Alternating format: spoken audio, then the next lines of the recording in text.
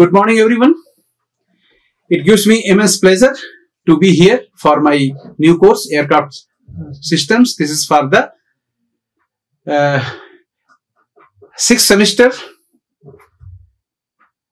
Today I am going to go for the introduction of this course. In this, we have some content of this course on today's lecture. So in this, we have first system concept and the subsystem, generic system definitions, input, output, feedback, external influence. Then we have aircraft systems. In this, we have aircraft systems, vehicle systems, airframe systems, vehicle system, avionics system, mission system. Then we have a specification of requirement. This is the mission requirements and performance requirement. Now, introduction, I will go with what is an aircraft. So, a vehicle that flies through lift from the air, means the vehicle which is flying in air, and by generating the lift, like balloon is also flying, but balloon is not the aircraft, because the aircraft has to generate a lift and that has to fly in air. This name comes from the origin of this aircraft, is the Greek word aircraft. Once we talk about the aircraft systems and subsystems, we have the airframe, vehicle, avionics, and the mission system. This, other than airframe, they are the vehicle, avionics, and missions. They are part of the airborne aircraft systems, and they are for safe operation of the aircraft. The aircraft systems, we can divide airborne systems into 4 components. That is the airframe structure system, vehicle system, avionics system, and the mission system. That we have shown here. If you see the aircraft systems, we can divide into 4. That is airframe or structure system, vehicle systems, avionics system, and the mission system. If you talk about airframe system, the aircraft body, the fuselage, the wing, tail, vertical stabilizer, horizontal stabilizer, your landing gears, and all other body part, they're inside the structural elements like longerons, stringers, skin. All these parts comes under airframe and structural systems. Then we come for the vehicle system. In the vehicle system, we have the engine system, we have the flight control system, we have hydraulic system, pneumatic system, electrical systems, all comes under the vehicle system. Once we go about avionics system, the avionics system is the avionic. What is the meaning of avionic? It is a electronics for the aviation. Means the electronic which is used for aircraft, missiles, spacecraft, helicopters, or any flying vehicle. Those systems are called avionics system, and they are mostly the electronic equipment. In avionics system, we can further divide in the communication system, navigation system, landing system, automatic flight control system. So many things are there. They are part of the avionics system. Nowadays, the 60 to 70% of the aircraft is depend upon the avionics system. And this avionics system has revolutionized the systems, and in this we use the computer operated flight management system, and there are so many other systems which we use for this avionics system. Next is the mission systems. We know that the aircraft, when it is going, it has got some mission, and that mission has to be fulfilled. To achieve that type of mission, we need to have some special equipments. Those equipments are called the mission equipments, and those are used for some specific mission.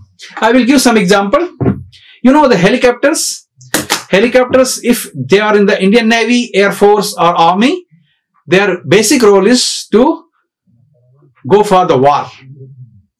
But you have seen that these aircrafts are also used for emergency operations like flood, fire, earthquake, natural calamities, or anything. If any abnormality or abnormal activities are happening by the nature, our mission is performed by helicopter, and you might have seen that so many people are lifted by one sling. The sling is coming from the top and there is a hook. In that hook, people are tied up and they are lifted up. That system is called the rescue heist system. This rescue heist system is used for search and rescue operation. This mission is called the search and rescue. So there are few equipments. By that, they will try to find out the location where this accident has happened. Our helicopter will go, and from there it will be lifted up, or some people will go if any emergency medical requirement is there. Doctor or some nurses or some medical assistant will be on board the helicopter. It will be dropped there with the all necessary medical equipments and medicines, and they will give the first aid, or they will try to lift up if it is very serious case. So like this, medical assistants, fire assistant, electric power in US and all big towers of current, that is high tension wires, are repaired by the help of helicopter. However, India, I have not seen this. Maybe in few years, this in India also we are going to use the helicopters for electric fault also. You might have seen so many aircrafts are used for fire extinguish, jungle fire or some fire. It is taking place in so many countries nowadays. We are very fortunate that in India we are very much safe. We are not seeing that much fire in India.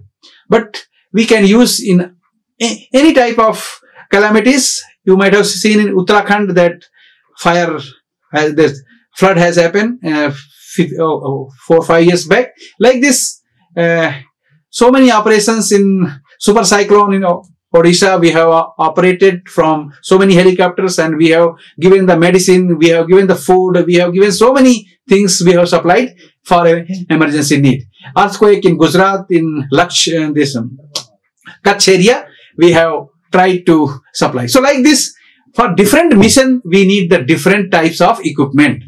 So whether the aircraft is suitable for that or not, if you see the helicopter for Indian Navy, they are made anti-submarine warfare. They are made for that purpose. So they should have sonar to detect the submarine, and they should also have some missiles or torpedoes by which you can fire and kill your enemy submarine. So like this, mission system also has to be performed.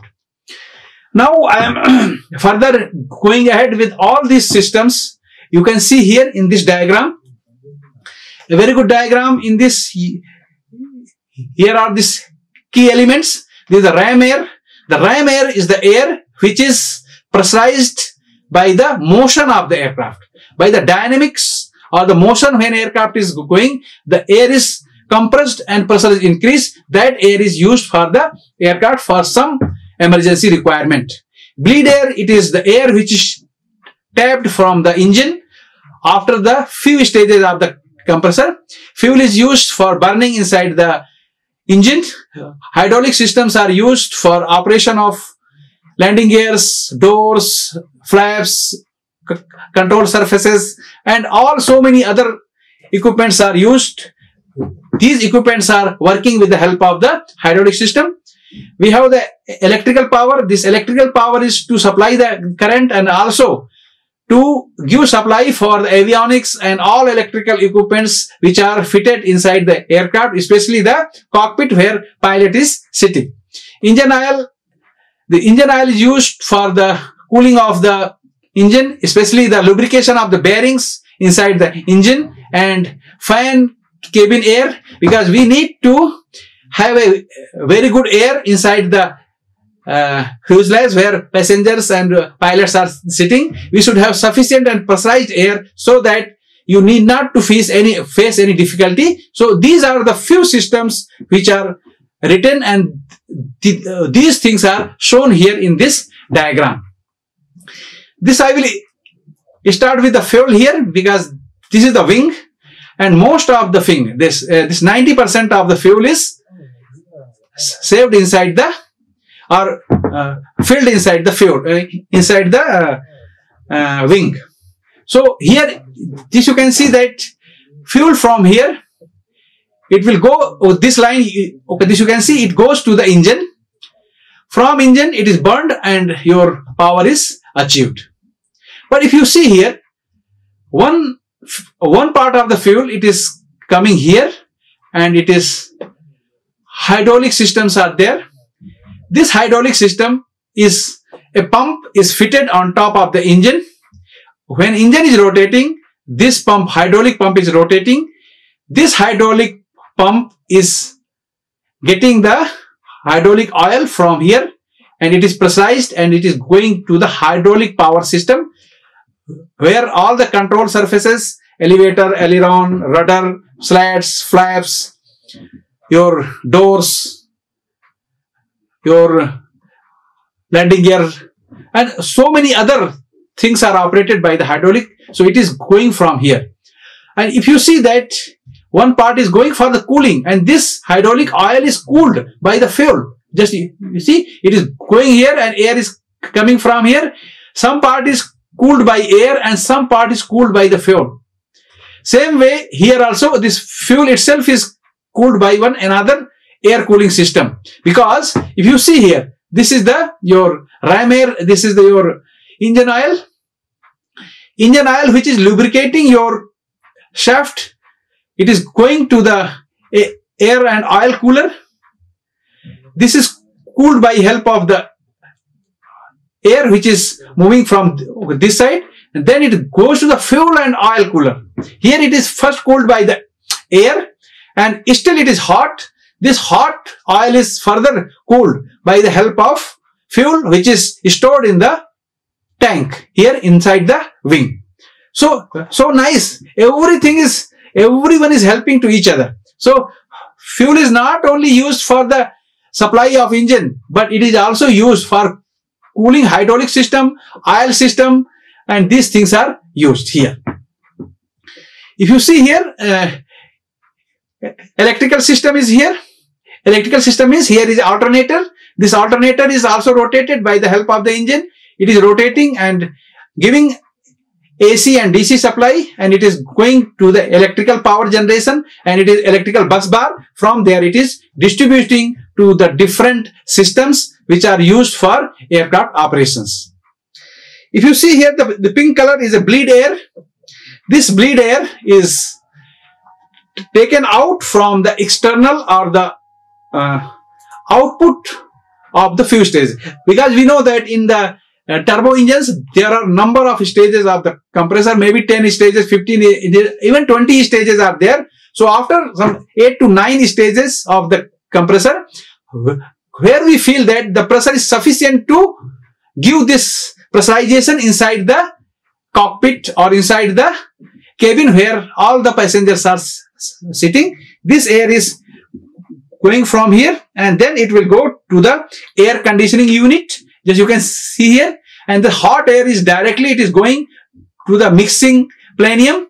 In the mixing planium, the air conditioned air, that is a cold air, and from here hot air, it is going here, and here it is mixed in such a way that a very comfortable temperature from 16 to 20 degrees is maintained inside, and it goes to the avionics and the cabin of the people where passengers and all avionics equipments are there. So nice. You can see that here itself you have so many systems. That is the fuel system, then hydraulic system, then electrical system, then fan casing, then you have this bleed air systems, and this you can see here that we have the ram air. This you see here, ram. It is a flow of air which is going due to the velocity or the speed of the aircraft. Some air is coming from this side. This air is used to cool the system. Let it be the fuel systems, oil system, pneumatic systems. All these things are cooled by the help of this ram air. So in this we have seen that so many systems are involved, and this gives a basic introduction of different types of systems. We will be going in the future in different types of systems used in the aircraft. We can see here that there is a system, and then further every system is divided into subsystems, and further it is subsystems. So like this we have different types of system arrangement. So this you can see a major subsystem and its subsystems. So here is a system, and this system is divided into 1, 2, 3 subsystems, and every such system is further divided in number of again subsystems.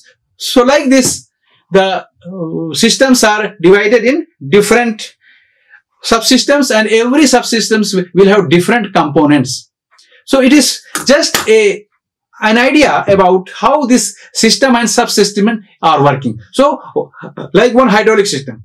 So the hydraulic system is a one, but it will go for a different places, like landing gears. Landing gears need a very high pressure. So that will have different types of components, very high pressure pump, your NRV, your this shut-off valve, and they all are with a very high pressure resistance. But if you same thing will go for a door closing, we don't need much high pressure. If you want to operate some flaps or something, we don't need that much high as it is in the this landing gear or your wheels and your landing, making up and down or retracting and extracting. So there we need a very high pressure. Same way for the electric supply, the generator is one. It is generating the AC power. Somewhere we need the DC power. Somewhere we need the AC power. So there are the transformers, there are the transducers. They are converting from AC to DC and DC to AC, and as per their voltage, because few equipments work as a 12 volts, few are working in 24 volt of DC, few equipments work 110 volt of AC, some are working 240 volt of AC, few are working 420. So like this. So for electrical system, there are so many subsystems. As per the requirement, these subsystems will vary, and their components, their size and their rating will also vary. So that is the importance of this. Okay, system and subsystems are here. It is shown here. So here, system, subsystem, individual system, airframe systems, avionics systems, and mission system. In mission, if you see C and GC, G and C is called guidance and the control. C and I is called the container network interface. If you see here, we have HMI, EMI. The HMI is human machine interface. And if you see here, we have different EMI is electrical magnetic interface. So here EMI, HMI, these are for the safety. Our system should be very much safe so that aircraft can work nicely as per the requirement. And here if you see interface incorporated into aircraft design. So here airframe system, avionics system, this avionics system has to be GNC and CNI, and also these systems should be HMI, EMI safe. Means the electromagnetic interference should not affect our system. Okay, so like this we have generic form of a system. If you see the aviation system environment, we have input, that is materials, components, people, energy. It should be processed, and this you will get output, and from output you will get the feedback, and if any correction is required, this system will automatically correct.